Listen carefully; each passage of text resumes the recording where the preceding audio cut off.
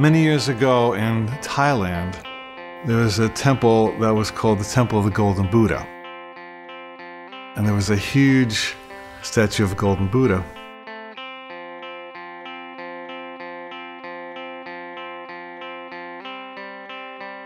And word came to this village where the monastery was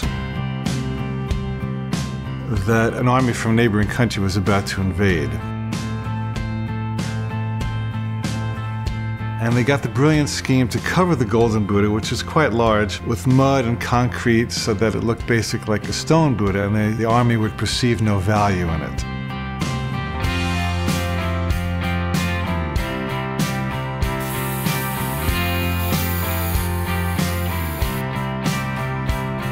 And sure enough, this army rolled in with its caissons and weapons. And as they passed by the monastery, they saw nothing but a big stone Buddha, and they had no reason to plunder it.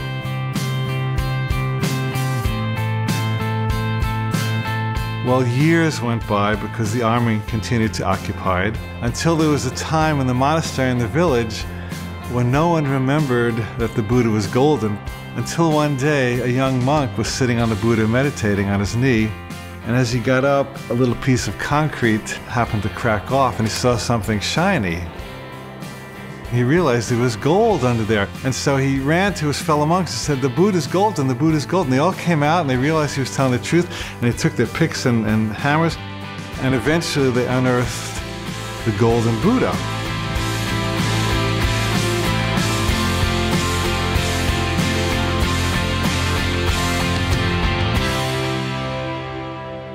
Now, what's the metaphor here? The metaphor is that each of us is golden by nature. We were born golden, we were born high, we were born knowing, we were born connected to our bliss, we were born knowing truth, we were born knowing everything that every great spiritual master has ever said. We were one with the Christ, the Buddha, everyone. But then we went to school and they said you have to dress like this, and this is what boys do, and this is what girls do, this is what black people do, this is what white people do, on and on and on. And so we developed a casing of stone over the Buddha, to a point where at a young age, maybe 4, 5, 6, or 7, we believed that we were the stone Buddha, not the golden one. And then something comes along that cracks our casing. Maybe it's an injury, a divorce, a financial setback, a governmental change, something that really scares us and bugs us and knocks off a piece of our armor. And only in that moment of the armor being knocked off do you get to look inside and see the gold. And let me tell you, friend, that the moment you see that gold, the armor and the concrete will never satisfy you again. At that point, you truly enter the true hero's adventure. And all you want to do for the rest of your life is pick away the stone, because the gold is so much more fun.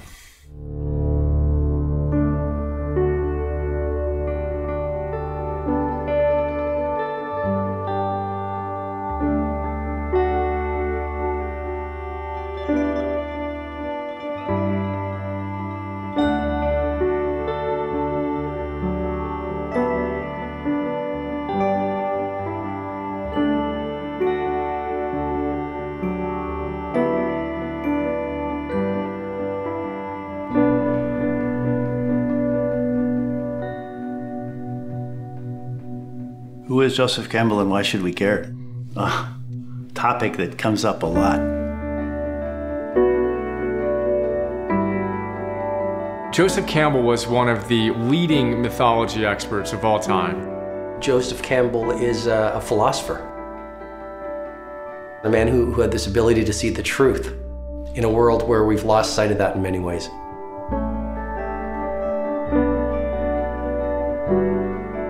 He studied all of these classical myth traditions, and he actually started by studying Native American mythology. He fell in love with it when he was a kid. This was his bliss. And he wound up studying the Aboriginal cultures. He studied Greek mythology. He studied Arthurian legend. He dissected and really diagrammed all of our stories. He compared the philosophies, the mythic stories of the whole world. All myths, all movies, all novels, all romances. And he find this one story within all the stories that we can relate to no matter where you come from. He recognized that in spite of all the different stories we seem to be telling, there's really only one. And he called it the hero's journey.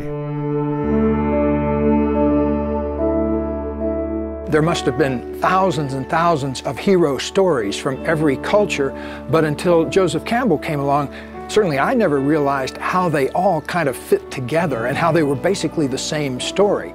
I was a religion major in college.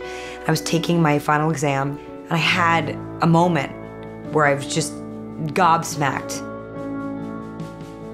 It's just like, holy crap, it's all the same thing. I mean, it is really all the same thing. The hero's journey is a pattern. You can almost think of it as an algorithm that has three basic parts: separation, initiation, and return. Separation. You are in one kind of a reality, in one kind of a place, you are separated from it. Initiation. You're put into another place where you are in some manner initiated.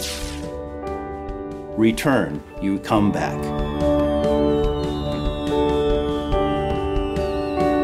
A simple version of the hero's journey is, someone starting out in their normal protected world and then getting a call to adventure. The call to adventure. There's a vision, there's a quest. It's the story of the hero enduring some trials. Various trials and ordeals. Meeting different obstacles along the way, people that hurt you, people that help you. Doors will open, as Campbell would say, for you where there are no doors for others. Dragons will appear that are your dragons alone. You get to like the innermost cave where you're really challenged, like the greatest crisis, and you find your true self. The achievement, the glory. But then that's not the end of it. That is to bring that back to the community. There's a return to tell the story. That is a heroic journey. Separation, initiation, return. All of the adventures of the human story are in there. All the heroes, all the villains, all the gods and goddesses, and all of the knights, and all of the fantastic creatures we can conjure up in animation, they're all in there, because they're all in here. Because they're all in here. This is where they come from. If you look at some of the greatest pieces of literature, the greatest works of philosophy, they all have what Joseph Campbell called the hero's journey. And if you look with a piercing eye, you can recognize his outline in just about any movie or story you would read. Star Wars, The Matrix, Harry Potter. Wizard of Oz. That's a classic story of a hero's journey. You first see Dorothy in her natural environment. And just like out here in regular life, a person is operating in their natural environment every day and living in their house and that kind of thing. And then something happens to shake that world up. And you go on a journey in which you have to face certain tests and challenges.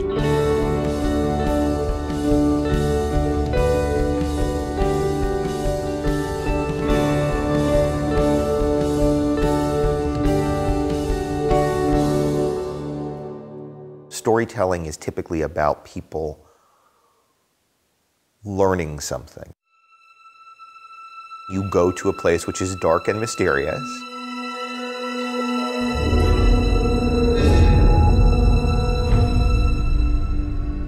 You are faced with yourself.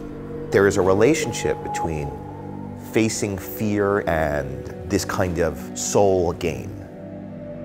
You acquire a quality, a hidden strength, a value.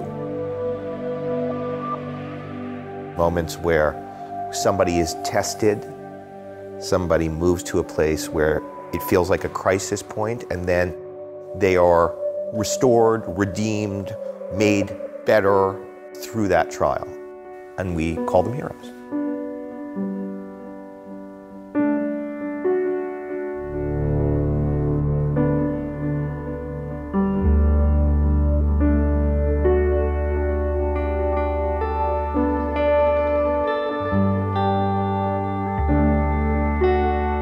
If all of these stories boil down into one map, we can use that map because all human beings are the same, whether they're going through a war like World War II or going through a war inside. It's basically the same kind of process. In other words, We're not separate from the characters we see in our movies and in our novels. They are us. It's one journey.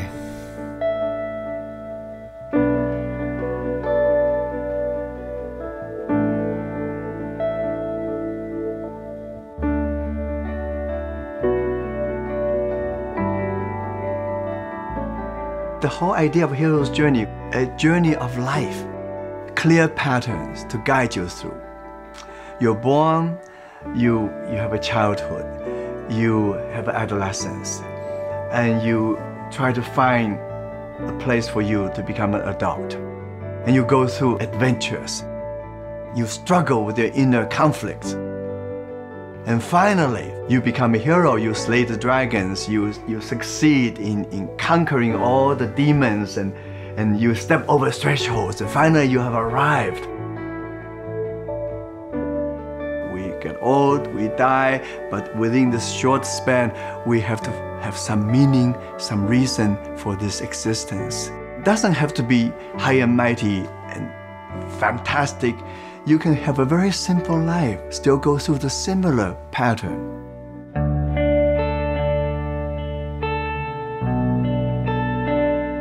We go out and we watch a great hero's journey movie. It's that impulse within us, that seed of potential that wants to be actualized, that's being talked to during those movies and being whispered to, it's time for you to do that. That's the story here. That's what it's all about. There's wonderful narrative iconography for how to live life. The idea that try hard you get, the little engine that could, I think I can, I think I can, I think I can, I can. This idea that we really can do better, be better, that our greatest selves are still hidden, and that the future is the prospect of coming to terms with that self.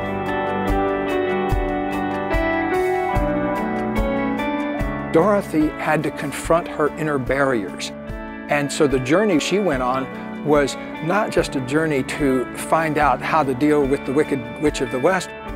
It was how to deal with her own inner resources, how to claim her own inner resources. And at the end of the movie, how did she get back home? Well, she clicked her heels together. So she had it all the time, the ability to get back home, but it didn't get mobilized for her until she went through all of those challenges and was able to kind of test herself.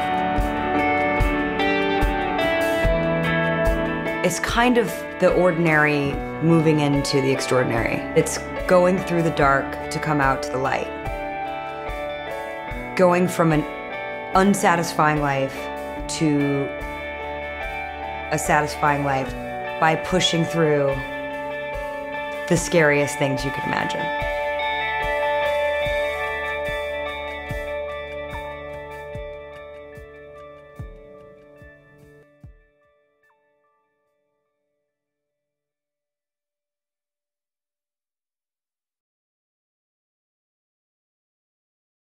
The most important thing that the myths teach us is to go beyond what we perceive as the limits of our possibility. So mythology needs to be seen for what it is, which is a metaphor for our human existence. It's not a history lesson. It's a metaphor for life and for universal experiences. A lot of people read the myths and they say, well, that refers to something historical, the creation of the world or something like that. But Joe didn't think that. He thought that it's really a narrative about the psyche, what Jung called the self. The problem is that many of us are metaphorically impaired. We don't realize that this thing that they're talking about is actually a metaphor for a transformation process. Just kind of like the Holy Grail, where it's not the thing, it's not the actual concrete grail, it's an intangible thing. But the Holy Grail is a metaphor for that intangible feeling. And so if you look at a book and it says, you will go to heaven, and you don't realize that they're talking about heaven on earth, heaven in our bodies, heaven right now in the now, you might don't fall into a trance of thinking that you're literally going to go someplace else if you follow the rules. Having been brought up in a mythical culture, I was very familiar with the different motifs and themes that were encapsulated in, say, a mythical being, whether it was the Lord Shiva or Ganesh or a goddess. Just thinking the name of that person, the whole story was evoked. Carl Jung called these archetypes. Archetypes are primordial, encapsulated stories or mythologies, and they are in this form of a seed in consciousness. When you plant that seed in consciousness, that archetypal seed, that mythical journey, then that seed starts to sprout. And as it sprouts, the patterning forces create the situations, circumstances, events, and relationships for the unfolding of the story. It's better to have a story to look through at life than an explanation. The reason for that is the story is richer. I say select 2 or 3 heroes and heroines, either in mythology or religion or history, and then ask these mythical beings to incarnate through you. And then don't be surprised when you see situations, circumstances, coincidences, synchronicities, relationships suddenly show up that actually are part of the story that you have been seeking to express.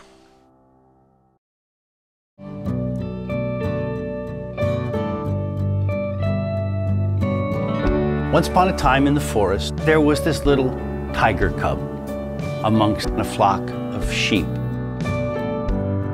And he ate grass, and he wandered around with the sheep.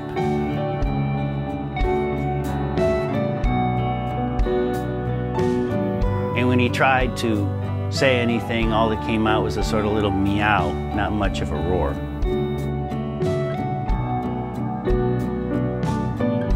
And one day, through the forest comes a large male tiger.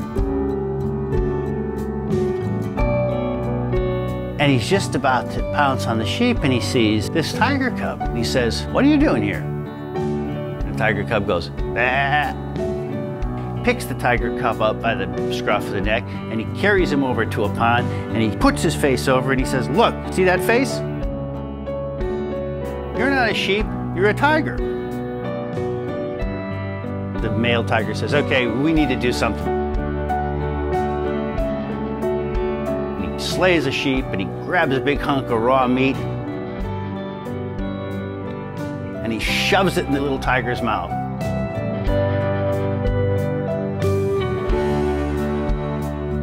And the little tiger gagged on it, as all do on the truth. But it went down.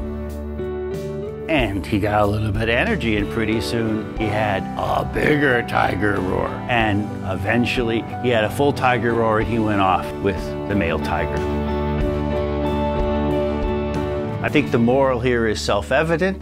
If you're a tiger living among sheep, you're a pretty poor specimen of a tiger. And we are all tigers living among sheep. We are all individuals with a self that we don't even begin to understand. And unfortunately, if you can open the metaphor out, the food we get from the culture around us is maybe food for sheep. It's not food for tigers.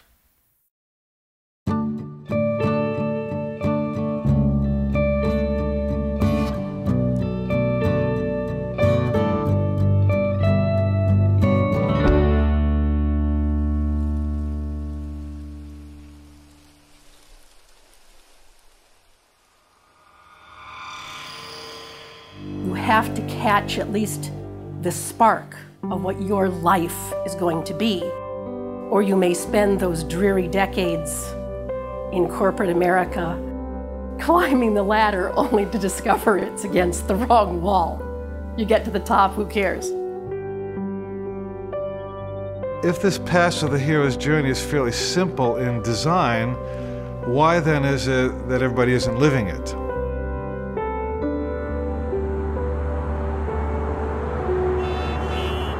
Well, the answer is that most people on the planet live under a kind of a mass hypnosis.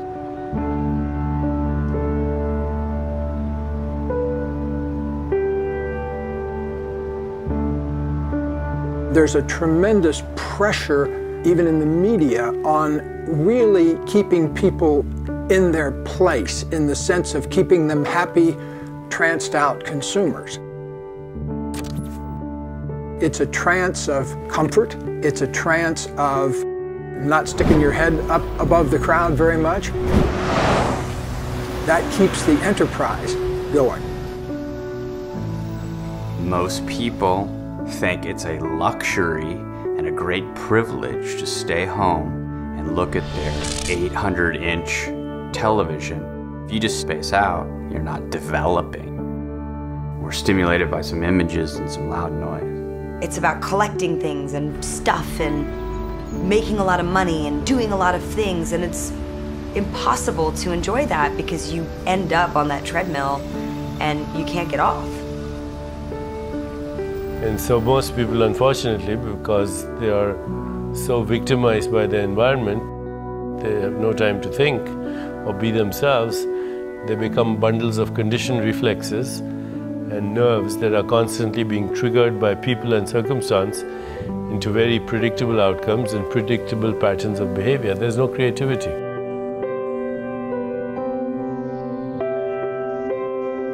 That's the trance, that's the wasteland, where we're just guided toward this weird sense of what's real in our lives. And those ideas that are imposed on us from the outside about what we should and should not do. It usually starts out with something like, you shouldn't talk to that person because they're from a different tribe. You certainly shouldn't marry that person.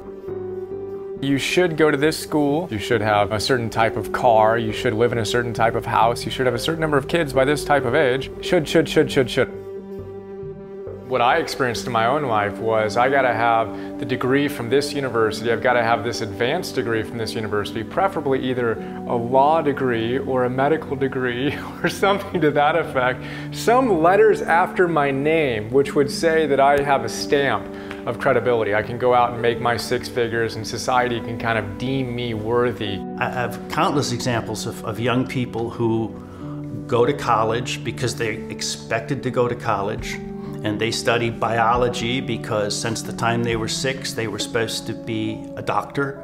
It's very difficult for a person who's brought up in this environment of instant gratification with the media, with advertising, with all the promises of instant gratification by buying something, for example, or having a certain level of affluence, that you lose contact with this mythical domain which is actually part of your soul. It's there in everyone. It's their passion, it's their bliss, it's their unique skills, it's their unique ways of expressing themselves, is their song, which if they sing, they could do anything.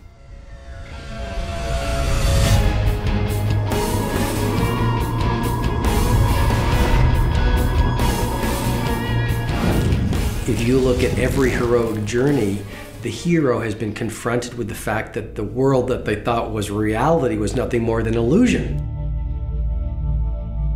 I go back to the Matrix, which is, what was the Matrix?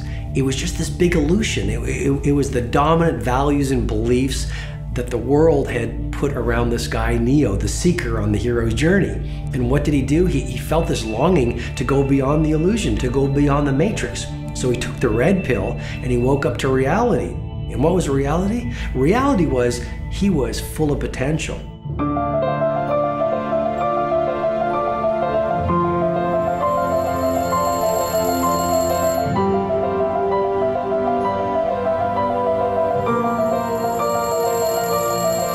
Separation begins with what we call the call to adventure. Campbell tells us there's literally almost a phone ringing. It's like the universe, the divine God, whatever you want to call it, literally dialing you up and ringing and giving you a call, asking you to step out and to live your journey. Something breaks into your quotidian reality and makes it impossible for you to continue. Well, you can hang up the phone, you can run away, but it'll keep coming back until you finally answer the call.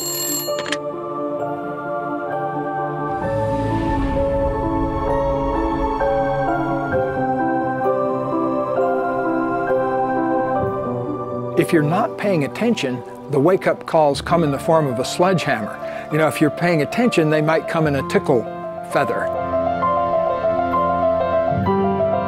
So we don't always get the call as a choir of angels with trumpets singing to us beautifully one sunny morning. In Star Wars, Luke comes back, his house has been burnt down. He's got to go.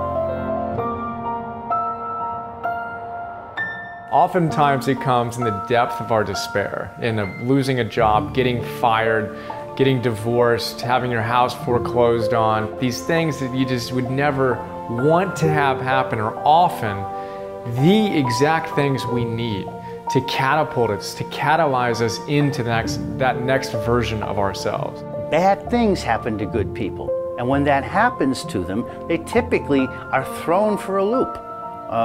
Because they frequently have felt everything's going along, I'm doing everything right. What happened? Well, you know, the universe just upended you, and it does do that. Chinese symbol for crisis are two symbols. The first one is danger, and the second one immediately is opportunity. So crisis is both danger and opportunity.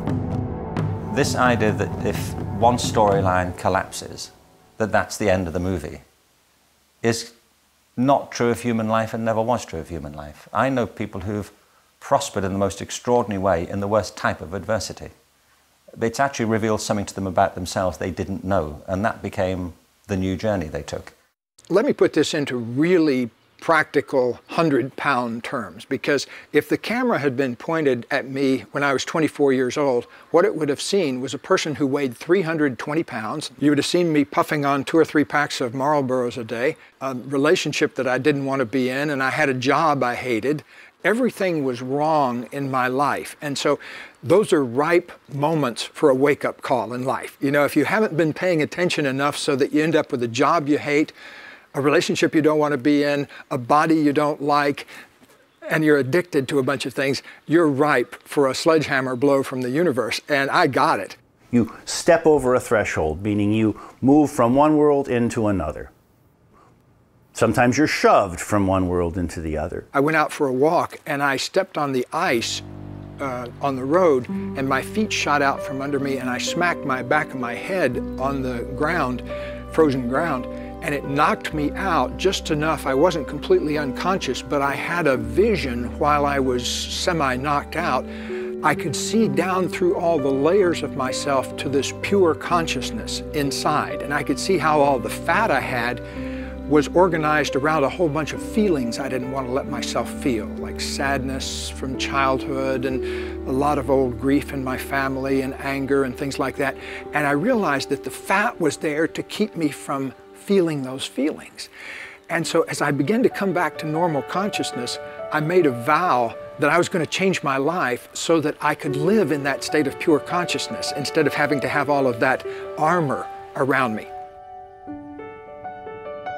Once you make the decisions that Joseph Campbell is talking about really hearing the call and being willing to take on the challenges of that new awakened life, once you do that, you begin to feel a power that it's like nothing else I've ever experienced. And I think a lot of us are just plain old afraid of that.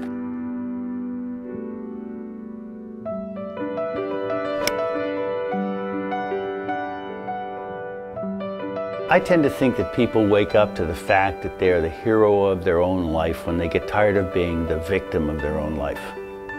At the point that, that you say enough, I don't want to listen to my parents anymore. I have had it with my boss. I'm really having problems perhaps with the sermon I'm being taught. You can either surrender to victimhood, and a lot of people do, or you can surrender to a fundamentalism. You can basically give your responsibility to someone else and say, tell me what to do and I'll do it.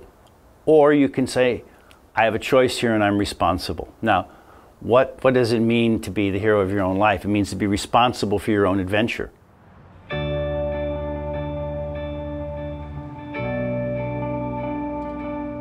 Campbell talks about metaphorical death, where something dies so that something can live. And in every hero's journey, there's some death moment where some old has to go and some new has to stay. He quotes Nietzsche, and he says that the snake that cannot shed its skin must perish.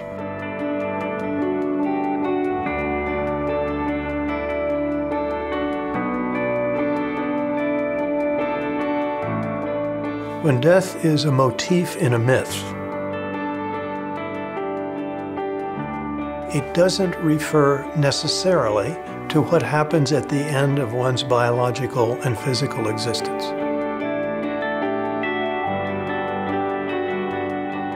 It's an indication that change is taking place.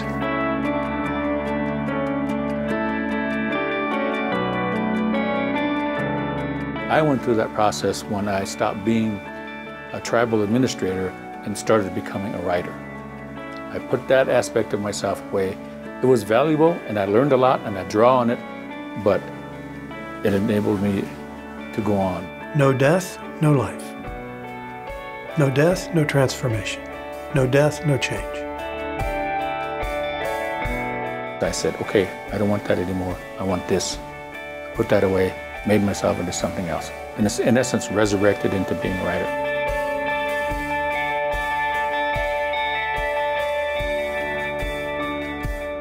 The whole key to blessing death is to recognizing that it's just a death of one old form that has played itself out and has no use anymore, which always, as the phoenix rises, and gives way to some new form that has new intrinsic meaning and makes your life even bigger and better.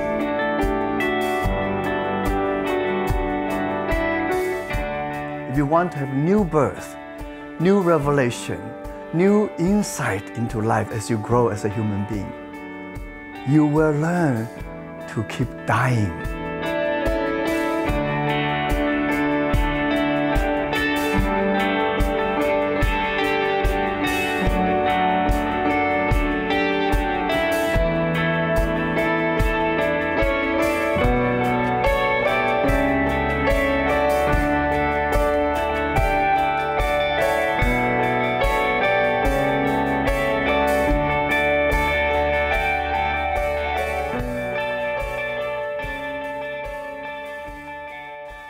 I think it's tricky to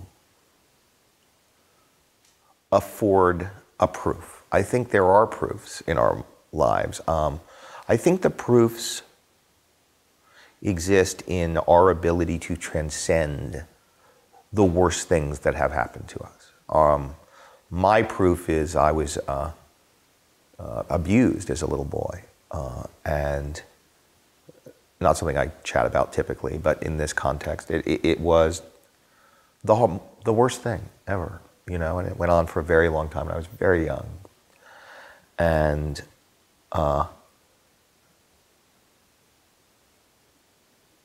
I'm who I am in part because I had to face that, because I had to wrestle with that, because I had to accept that and acknowledge that and forgive and all the terribly difficult things that come with that. I had to tell my parents, I had to, you know, it's this, you know, and by the way, it's one of these things that you work with for the rest of your life. But from that most difficult thing also came a kind of understanding. I get high marks on compassion. I wouldn't wish it on anybody, but it is part of what made me me. So the truth is, it's not what happens to us, it's what we do with it.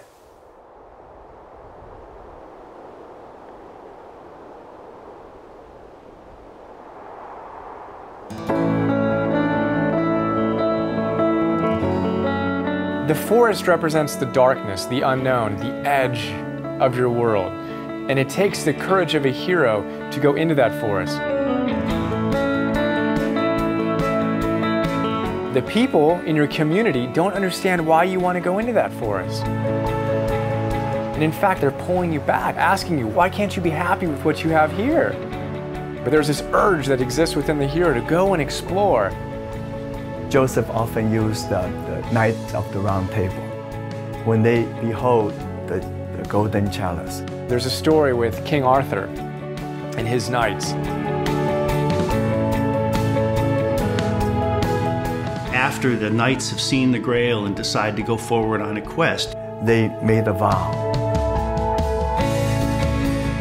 They decided that the knightly thing to do, the noble thing to do as individuals seeking their own in the collective, was to go in to the forest at their own points. each knight enters the forest where it was darkest and there was no path. They cannot follow other people. They have to go in, find their own entry into the dark forest. And Campbell makes it really clear. If you go into the forest where there's already a trail, that's the one sure sign that you're not on your path. Because if they follow somebody else's entry, it's somebody else's path. That's not going into the forest. That's not initiation. You need to find your own path, and that kind of comes from that impulse within to go out and really discover who you are, beyond just the narrow confines of how you've been conditioned, what you've been told to do, and go out and explore for yourself what your truth is and how you can go out and rock it.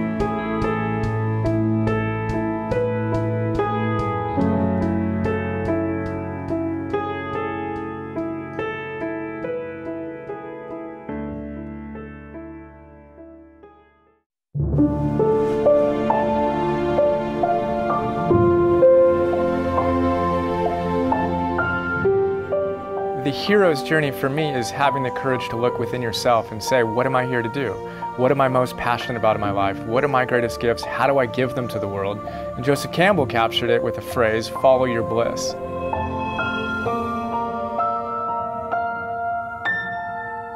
Follow your bliss. I don't think more profound teachings have ever been given than this one. Follow your bliss means listening to your heart and following your truth.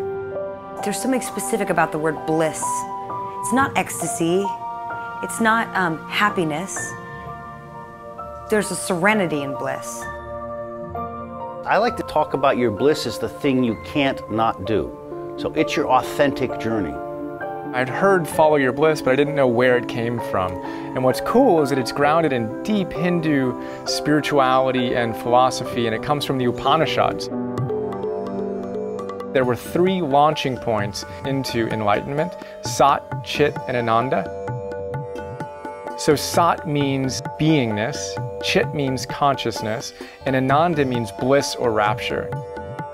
Joseph Campbell said to himself, I don't really know what my beingness is. If I'm honest with myself, I don't really know what my consciousness is, but I do know what my bliss is, and I can follow my bliss. And that idea of trusting ourselves and trusting that deep impulse within us to go out and follow our bliss, do what makes us feel most alive, that's the path, that's the key, that's the essence of the hero's journey.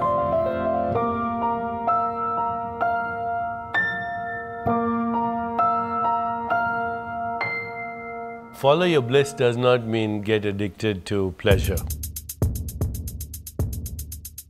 It's more than just something that you wish for. It doesn't mean escapism. It doesn't mean hedonism. It doesn't mean selfishness.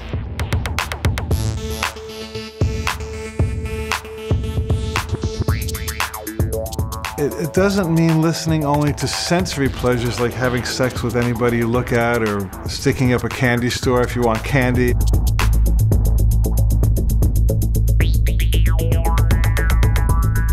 Don't follow what other people think is your bliss. Don't follow your wallet, follow the thing that's presenting itself as your most serene and fulfilling state. Sometimes it's difficult to let go of that inner resistor and just say, okay, I accept the possibilities of the present. I will follow my bliss. I will listen to the call of spirit. Whew. That's a very big deal.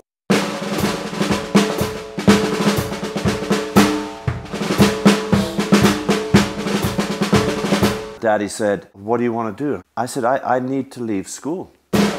I'm never going to learn anything. I'm not going to university. I said, I want to play drums.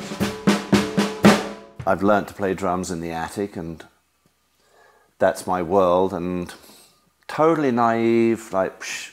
So Dad sends me off to London with a drum kit. So I went to London, and all of it came true.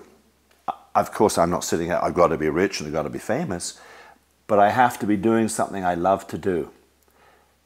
And I have so much passion, and I didn't even know what that was really all about, but I do now.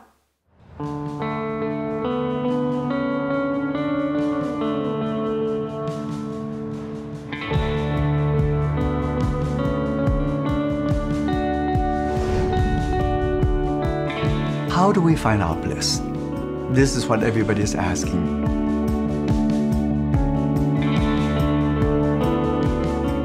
First thing is, ask yourself, what am I passionate about? You know, what are the things I love doing?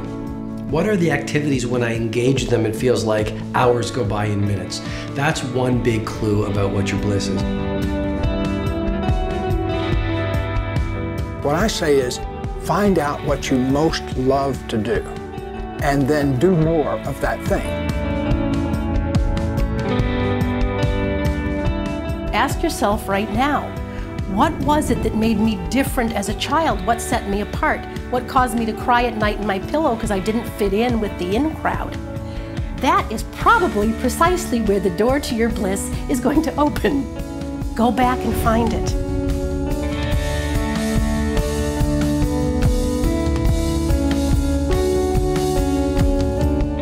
Let's say you never had to think about money, and you never had to think about time.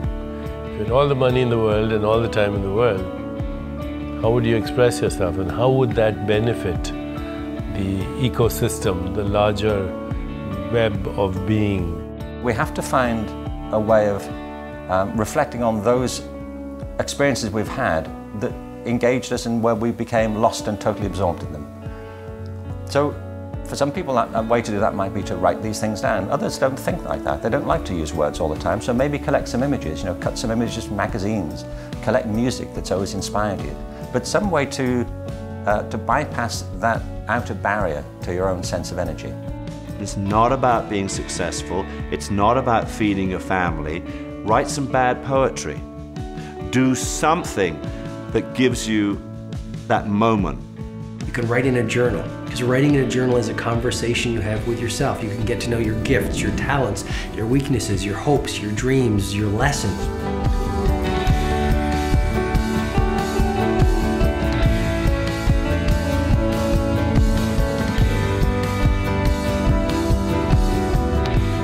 Joseph Campbell always gave the same advice to his students graduating Sarah Lawrence. Don't do what Daddy says, because Daddy has one interest in mind for you, and that's your security. And if you bargain away your life for security now, you will never find your bliss. I started skating because my older brother was into it, and I enjoyed it, but I didn't take it that seriously until the first time I went to the skate park and I saw these guys literally flying out of empty swimming pools.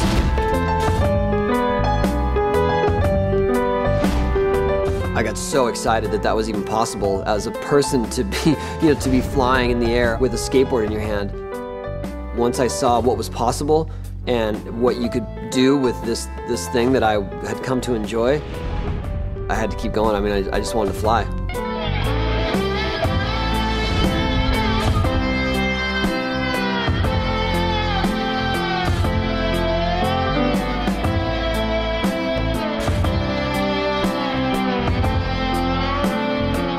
I think it's really important to do things that make you happy, and I know that sounds very obvious, and some of the viewers might say, well, now let's hold hands and sing Kumbaya. But when you look at every great inventor, every great business person, every great scientist, you look at these people who have gotten to the so-called mountaintop, and almost every single one of them to a person didn't do it for the money. They did it because they were chasing their bliss. If you're following your dream and you're doing what you love, it's not always going to be a financial success, but it will be a personal success because you are still doing this thing that you love doing, and what's more important.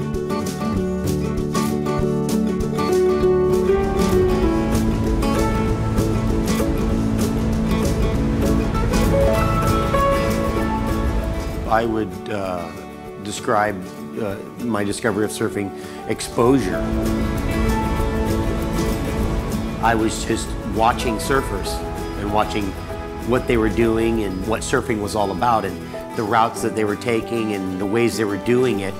I think I knew subconsciously before I knew consciously. I think I knew that I was going to do something in surfing. I knew that surfing was going to be a big part of my life, so I wanted to absorb all the information I could.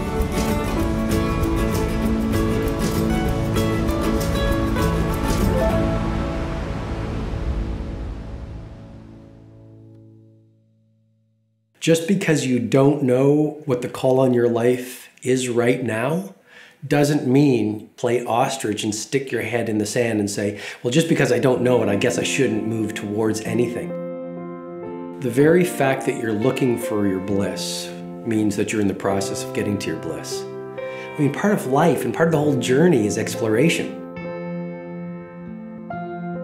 Human resources are often buried very deep. We don't know they're there. And we don't know they're there often because we don't look for them. We don't take the journey. Some people found them, and many people have not found them. And because they've not found their talents, they think they don't have any. I believe passionately that we all have deep talents. Go looking, try things you've never done before. If there are things you wish you'd done, but you never did, well, why didn't you? Go and do it. Try. If you always go the same route to work, take some different route. If there are people you never speak to, go and speak to them. At least put yourself out there. But don't anticipate what you'll find. Put yourself in uncomfortable situations at least every 7 days.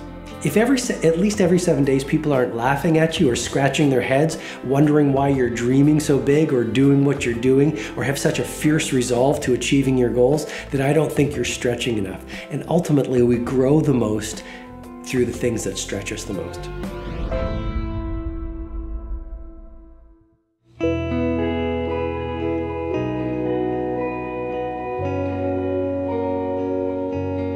My personal journey, I was bright enough, I got into the best university, but a part of me needed the journey. I was interested in the West.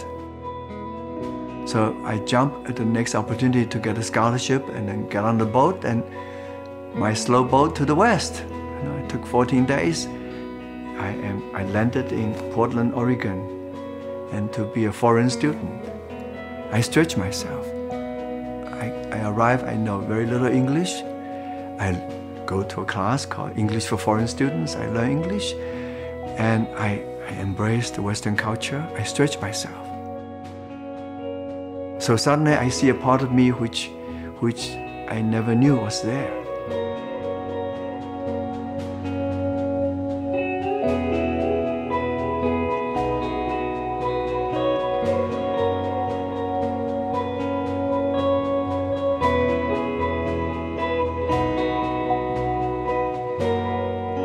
One of Joe's most beloved quotes about bliss is that when you follow your bliss, the universe will open doors where there were only walls.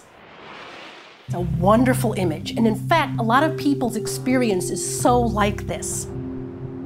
You feel like you're beating your head against a brick wall.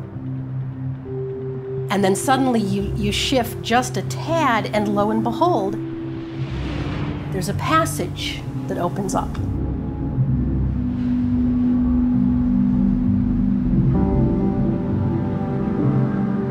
When you truly step forth and trust your bliss, unseen forces have the power to rearrange things to accommodate your step of faith.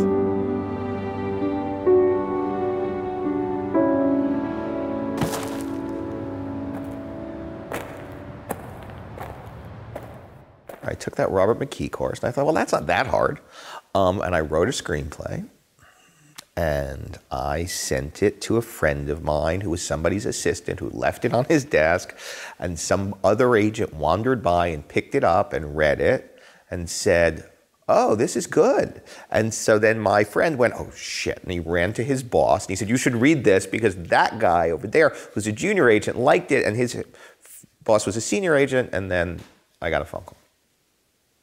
And it was fantastic. It was the greatest thing ever. And so it seems like I sold the first screenplay I ever wrote. But the truth is, I kept writing till I got lucky. If I stopped writing, I would never have gotten lucky. There was no luck coming to my house going, hey, here's a book deal. Hey, we want to buy that screenplay that you haven't written.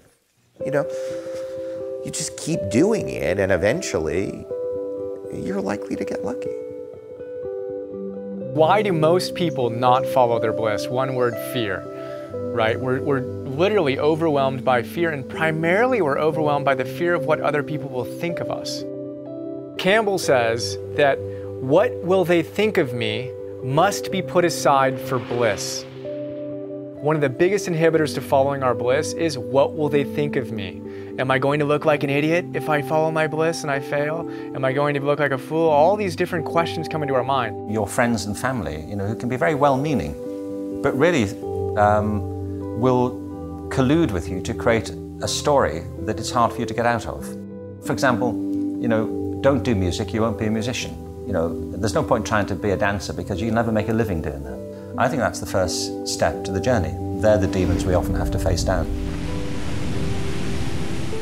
We are each our own greatest inhibitors. And so people could say, oh yeah, this guy's holding me back, or this situation, but really you're holding yourself back. You're deciding, hey, I don't want to look bad in front of those guys, or I don't want those guys to say some bad things about me, so I'm not going to do that. Who made that decision? You. I'm not going to do that. It means you've decided.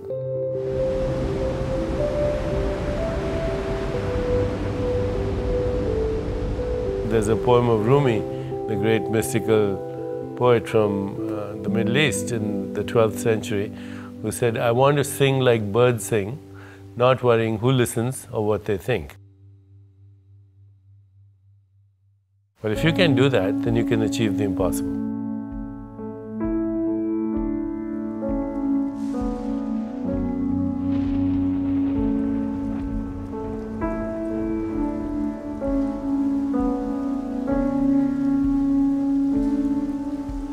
For me, one of the most formative times, the first probably most formative time, was when I dropped out of law school. All of my friends at the time told me at least stay through the first year, and I couldn't make it through the first semester. I was literally nauseous at the idea of completing this. I burned my resume. I had no desire to live within the corporate world in any sense. And in the same 24-hour period of time, ended my relationship of 5 years and dropped out of law school. It was an incredibly gut-wrenching, soul-wrenching time. Moved back in with Mom. There were several months where I just laid in bed and slept and read, and it wasn't a pretty process. But the only thing I knew I wanted to do was to coach a Little League baseball team. The little bit of instinct that I had, the little bit of bliss I had in my life at that time was to work with these kids. And I had no idea what would come out of it, and then 3-6 months later, I had an idea that, wow, there's an amazing opportunity to serve families in sports. The internet was just getting going. This was 1998, and I had a vision of what I could do to serve these families and created a company that there's no way I could have imagined when I dropped out of law school. No possible way. But as it turns out, I started this business. We won the business plan competition at UCLA. We raised $5 million. I hired the CEO of Adidas to be our CEO, and we hired the law firm that I would have wanted to work for before I graduated from law school. So just this beautiful, sense of this is it. This is what happens when we follow our bliss. Magical things happen that we couldn't have imagined when we're going through the tough point of making the decision to take the leap, to go for it, and to make the difference in our life.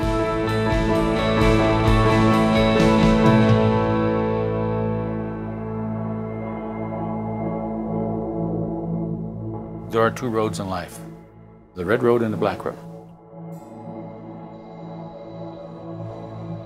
red road is the tough road because it's narrow, it's winding, it's full of storms, it's full of obstacles. The black road is easy. It's straight and it's wide, doesn't offer any challenges. The storyteller never says, you have to travel this road or you have to travel this road. They end up telling you the story of the red and black road by saying this: the choice is yours. Always the choice is yours.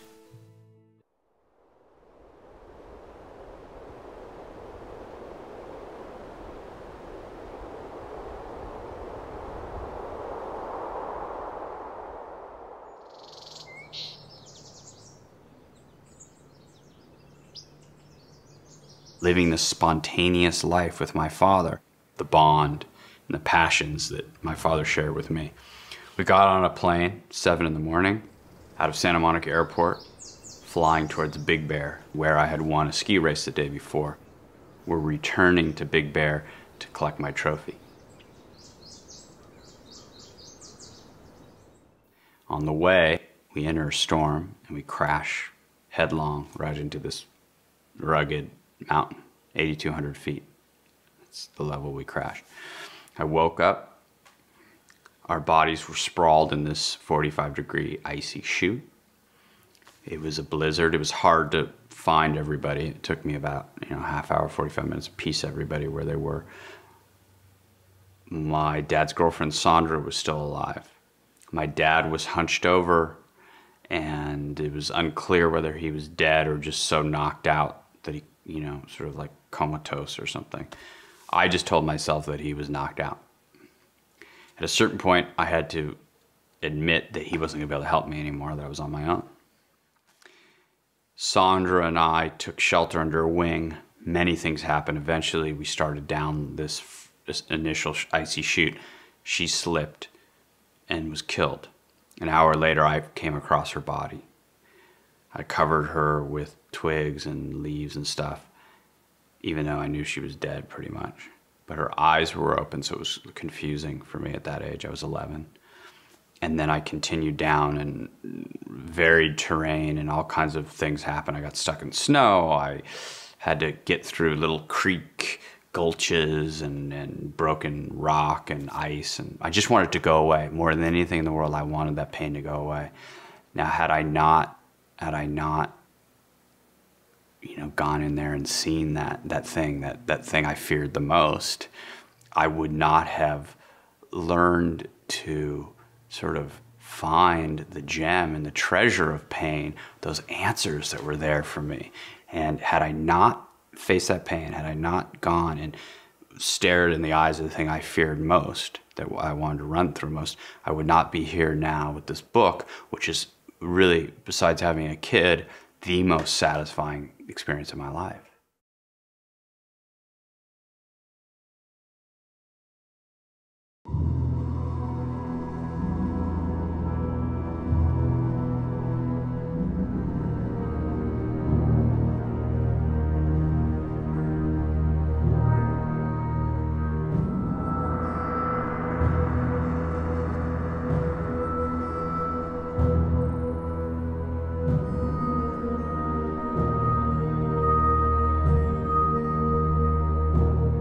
Campbell talks about the fact that when we go on the hero's journey, there's a dragon we must slay.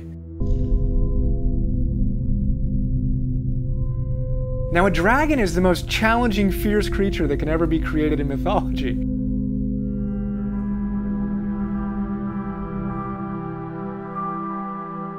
Joe Campbell describes the dragon as being a beast covered with scales, and on every scale it says either thou shalt or thou shalt not.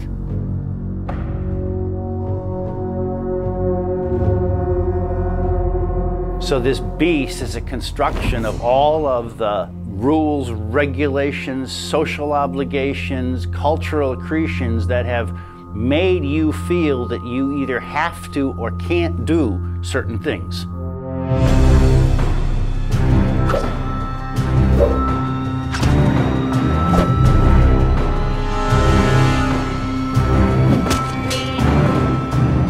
Slaying the dragon, to me, is the most interesting. It's the final moment. It's the time when you are faced with the scariest thing you've been faced with, and you get to take everything you've learned and knock this guy out.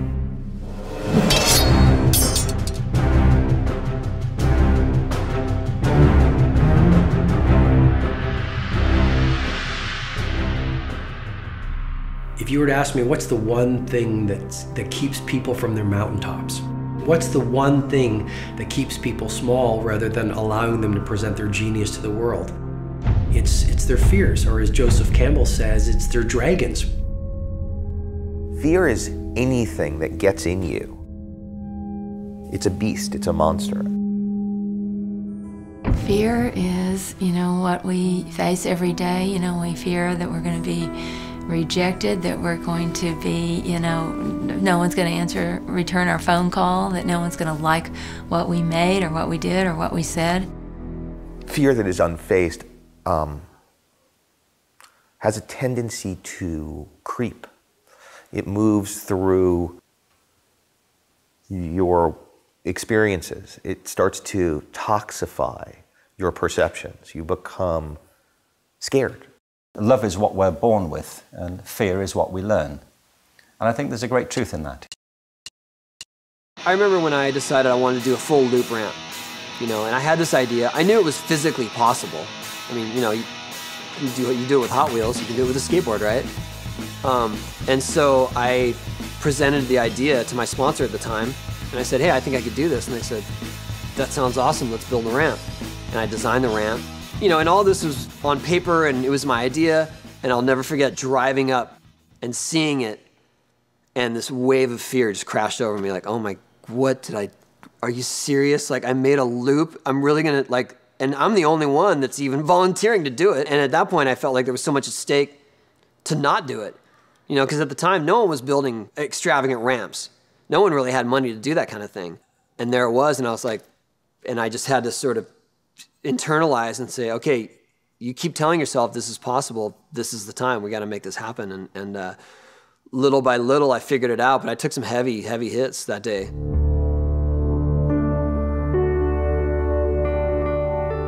Actually, now we own one for our Huck Jam tour that we can do on tour every single night, but that first time, that was just frightening, but I had to really step back and go, okay, you can do this.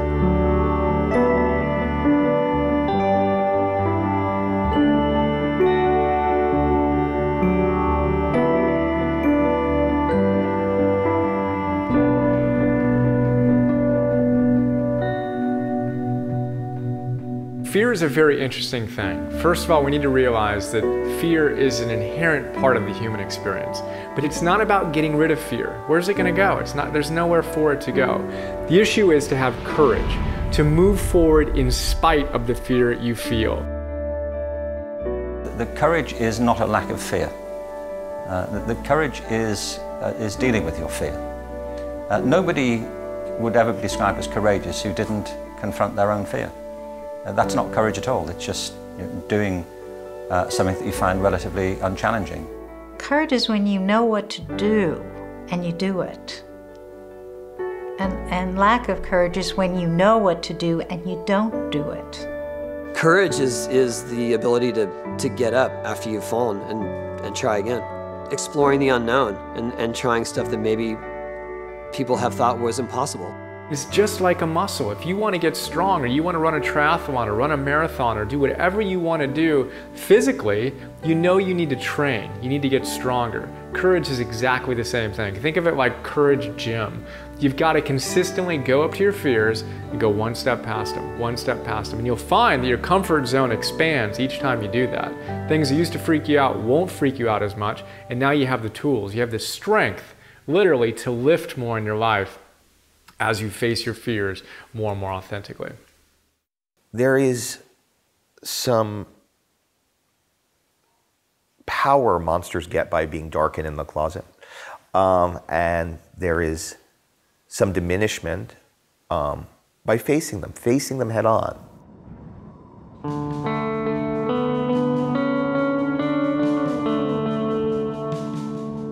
So Joseph Campbell talks about slaying dragons. And what do most of us do in our lives? Whether it's a difficult assignment at work, whether it's a difficult conversation we know we should have with a loved one, whether it's something we're resisting, we leave and run in the opposite direction.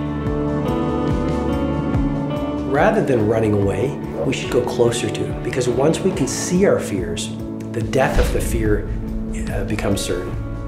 Just do the things that scare you. You know, courage is what comes afterward.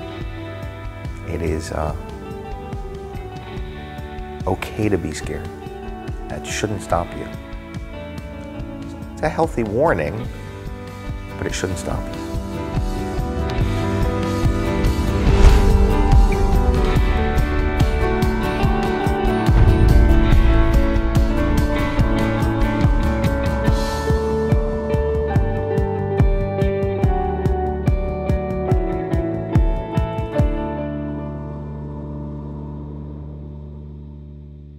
Ogre, dragon that hoards. All of these stories talk in those terms for several reasons. On the one hand, we could call it projection in a psychological sense. So we project out and we create an antagonist that we have to slay. But what's actually happening is we're dealing with the energies inside ourselves. What is outside is in fact a reflection of what's inside, that in fact you've sort of chosen your monsters. Of course, in Star Wars, which was pretty much entirely based on Campbell's paradigm, Luke Skywalker has to go into the cave where he does battle with Darth Vader, where finally he cuts off Darth Vader's head. And the head rolls to his feet, and Darth Vader's helmet opens up, and what does he see but his own face? He thinks that there's evil outside of him. When the struggle between good and evil is understood to be going on inside of us, it can be very beneficial. This is part of a personal transformation, overcoming our negative aspects, emphasizing our good ones. But what often happens, of course, we want to feel that we are good, so we don't find the negative within ourselves, we're going to find it somewhere out there. The great obstacle for most of us really is ourself. You know, if we can overcome that basic fear about what we might achieve and we take that risk, I think all kinds of things open up. In Campbell's terms, you know, we can all be heroes.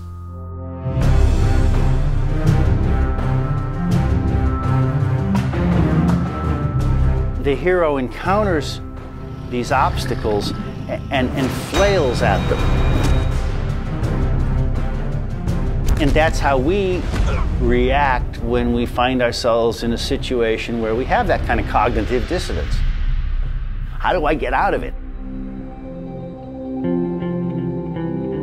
Well, first thing is you have to surrender. You have to stop fighting it.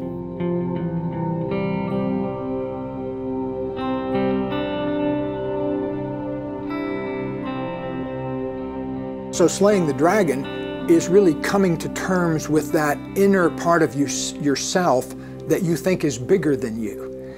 And in doing that, then you grow a bigger sense of yourself.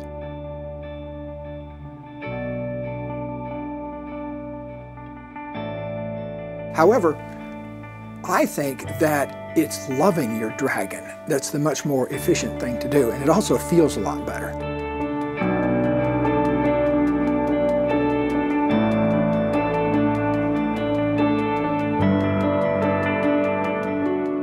When you do that, then frequently whatever the dragon was hiding, hoarding, they step away and give it to you.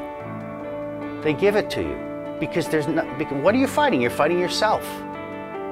When you stop fighting yourself, then you're no longer engaged in the fight and you're open to what might come to you. There's always a gift in battling demons and overcoming them, because that's what our soul's journey is about. It's about facing fear and growing beyond it. And as we overcome our fears, we gain power. If we look at our lives, the best, most rewarding moments have come after a struggle.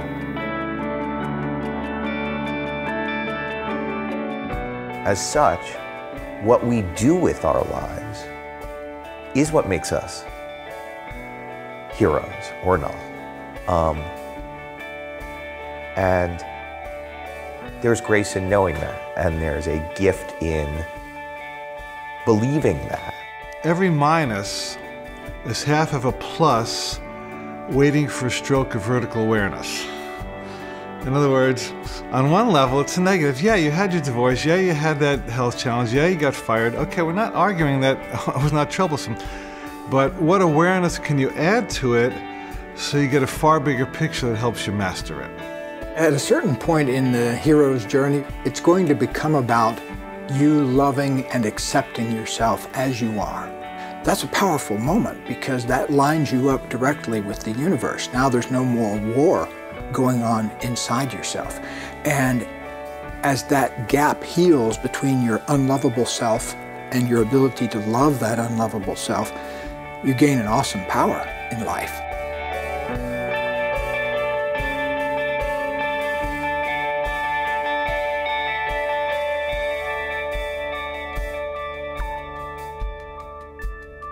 The way we think of time is as linear. I'm born, I'm going to go through these things, and I'm going to die. The hero's journey tells us no. You're going to go here, you're going to have this adventure, and you're going to come back. And guess what? You're going to be right back where you were. Now you're going to go over here and have this adventure, and you come back. You're going to go here, you're going to have this adventure, and you're going to come back. And guess what? You're going to be right back where you were. Now you're going to go over here and have this adventure, and you come back. And guess what? You're right here. What did you bring back? What the hero brings back is a story. Gilgamesh, for example, the Gilgamesh epic. He went out and he looked for the plant of immortality. He went through all kinds of trials with the feminine, with the monster, and so on. But he finally swam to the bottom of the sea and got the plant of immortality. He came up on the shore and put it down. While he was bathing, the serpent came and got the plant of immortality. But he went home to Uruk anyway, and he had this story to tell. For Gilgamesh, there was no concrete, objective thing, widget to give to the community. No gold, no treasure, and so on. The story of getting the treasure is the treasure. And so, the giving of the story is the invitation for other people to make the same journey. That's why it's a circle. It never ends. I love that idea that there's a circle and the circle needs to be closed. And the way to close the circle is to come back, return with something different than you started with, and to share that. And that to me is like a perfect hero's journey. That's the ultimate end to the hero's journey. It's not slaying the dragon, it's not beating the bad guy.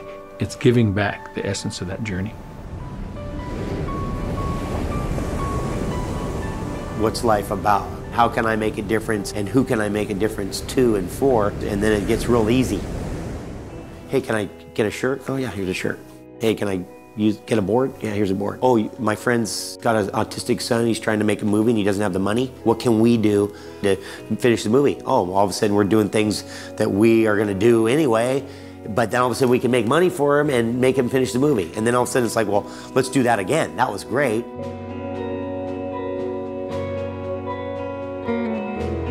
When I found this success in skating that I never dreamed possible, the first thing I wanted to do was to try to help kids get a facility, and that was the first thing I did. I started a foundation for public skate parks. To date, we've helped build about 500 skate parks. It's my passion. It's what I would love to do, is to provide facilities for these kids who deserve a chance. I love talking to young writers about writing. There's a scholarship I fund, which is a screenwriting scholarship at Wesleyan, where I went to college. We owe it to everybody who wants to be what we are when they grow up. They say if you speak to somebody at the level of the mind, then you'll speak to their mind. If you speak on your heart, you'll speak to their heart. But if you speak through your life, and your life is the story, then you'll change lives. And that's what mythical beings do.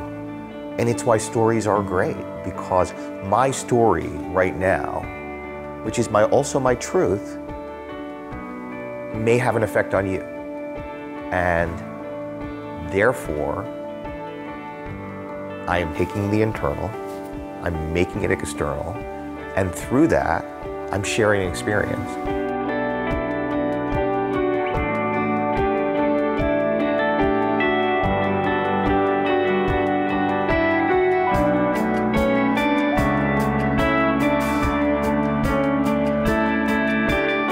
No matter how long you get to live, life is ultimately very short. And before all of us know it, we're going to be dust. And the street sweeper gets buried next to the CEO. And all that really matters at the end of the day is how big we showed up and how courageous we were.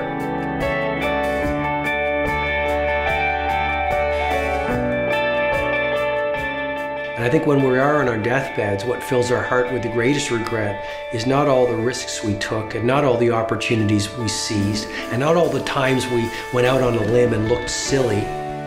What fills our heart with regret at the end of our lives are all the risks we didn't take and all the opportunities we didn't seize. And it's really all you got to do to get to the next step. I believe we all have it in us to think to ourselves, I can't give up. That choice to not give up is a story you're telling yourself that makes you feel immortal, that makes you feel like you can overcome anything, that makes you feel transcendent. And that's all we got.